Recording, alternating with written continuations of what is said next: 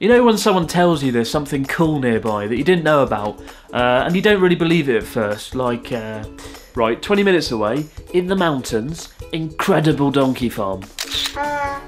Donkeys? I bloody love donkeys, who doesn't love a donkey? Or, right, next street over, amazing Mexican restaurant, life-changing tacos.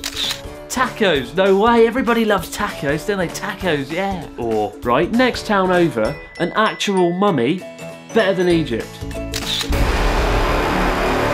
No way, a decomposed mummy, everyone loves a decomposed, what?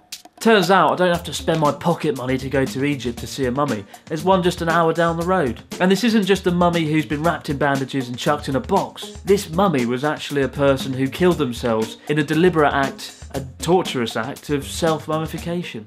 Now I'll admit, I've always wanted to see a mummy ever since I was a kid reading about the ancient Egyptians and of course the infamous pharaoh Tutankhamun.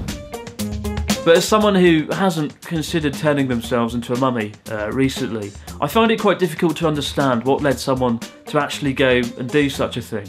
So today we're off to Fukushima to get some answers. We're going on a day trip to explore the local area, but above all, to find out why someone would turn themselves into a mummy. Didn't think I'd be saying that in a video.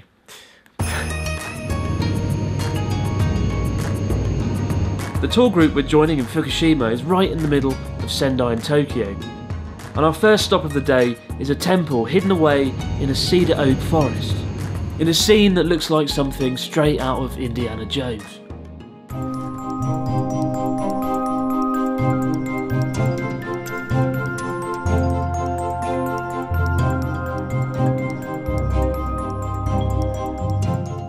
So there's 466 of these statues. They cost $2,000 to make, and they're donated by people who want to kind of get some good luck, get some good fortune. I almost see it as bribery, some sort of religious bribery, but some of them look quite new. In fact, the newest one was only made just 3 days ago and put up here, but I love the way each one of them has its own kind of unique, special kind of characteristics. But over here, this is probably the coolest one. This guy's got his sunglasses on, looking pretty gangster there, with a giant polo. This guy has arguably the scariest face I've ever seen. There's even one over there with Beats headphones. There's no escape from Beats these days, is there? Beats by Dre, bloody everywhere. The temple has a limit of 500 statues, so if you fancy yourself some good luck, there's still time for you to commission a statue of yourself, looking like Kim Jong-il or an amazing spinach face. It's probably the best way you could spend $2,000. I'd love to make my own, but I don't have $2,000 laying around.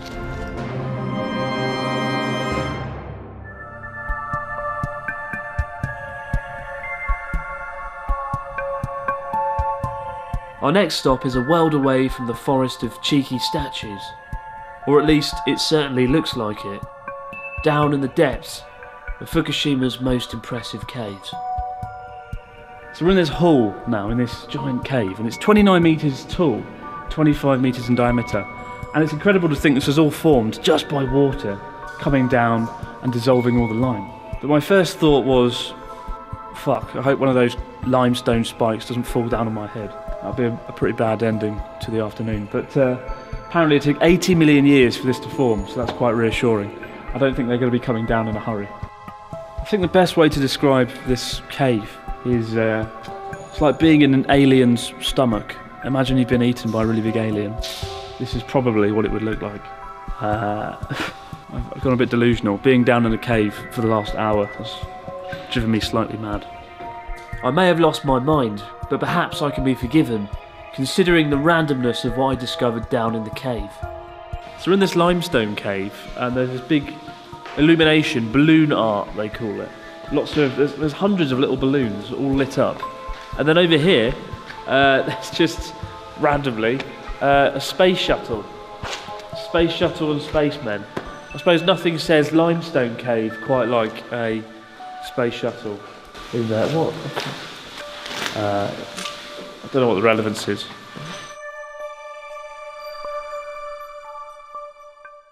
After the caves, we were given some kimonos to wear for the rest of the day and headed off to welcome in some good luck for the new year.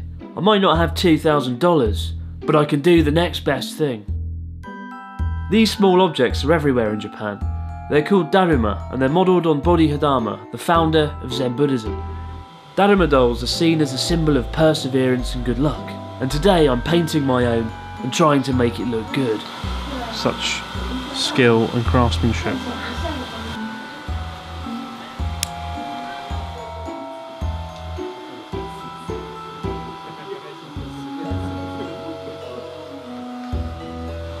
Everyone's looks quite good except mine. And I just ruined it. It looked really good. I had like a beautiful little face, and then I just got a bit carried away really. Shit. It's beyond repair now. Maybe I'll just turn it into a cat or something. It's just getting worse, isn't it? Still, it's unique in its own special way.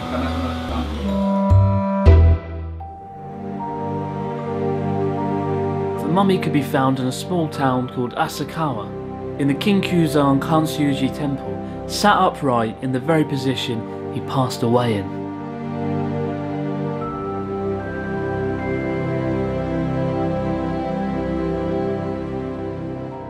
Oh. Don't want to stare at it too long because I'm going to have some serious nightmares tonight. It's a little bit creepy to think that was a person once. So 330 years ago, this monk decided to make the ultimate sacrifice. It's kind of like suicide, but maybe much more difficult than suicide. Disciplined suicide is the only way I can think of describing it. In Japanese, the mummy is called Sokushinbutsu, which roughly translates as flesh idol. His name is Yute, and 330 years ago he was a Buddhist monk who followed a sect of Buddhism which practiced the art of self-mummification. The practitioners believed that this wasn't an act of suicide, but actually a form of enlightenment.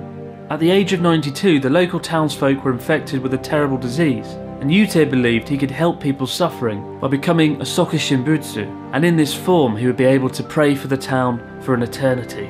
The first stage of becoming a flesh idol was to rid your body of all water and fat by limiting food intake to just a few nuts, until you're little more than a skeleton.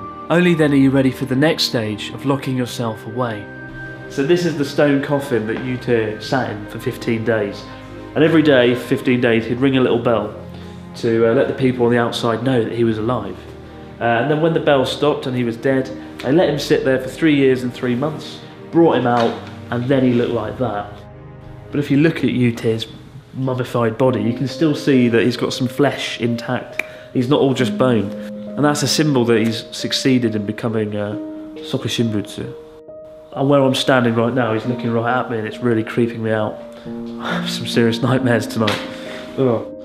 This Buddha here was actually placed on top of this stone coffin to make sure he couldn't get out. A minute ago I was looking at that and thinking, oh, that's beautiful, but now I look at that and I think that kind of locked him in there, and that kind of makes me a bit ugh.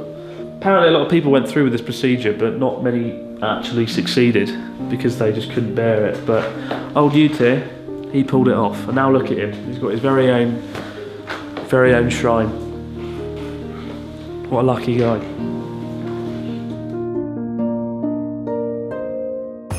At just 1 hour north of Tokyo by bullet train, it's a pretty easy region to explore.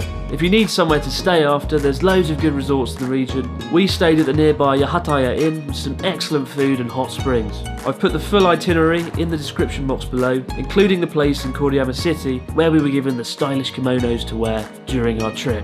I'm off now to write a book on how to paint, so anyone can paint with the same skill and precision as myself.